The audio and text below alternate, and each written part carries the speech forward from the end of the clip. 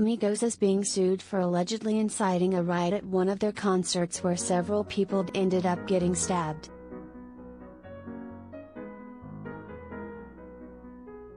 The concert in question went down in 2015 in Albany, New York. According to the lawsuit, Migos showed up hours late, which apparently agitated the crowd. Once there, the lawsuit claims the guys reeked of weed and alcohol. They also refused to honor a meet and greet, despite the fact fans paid for it. The allegations continue. The trio was encouraging, cheering and inciting the patrons to fight.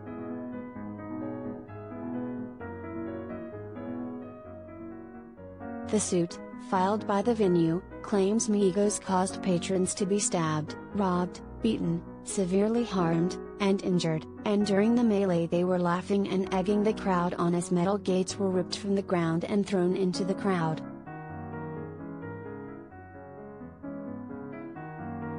The suit also claims the group has a history of bad conduct, gaining a reputation for violence and criminal activity.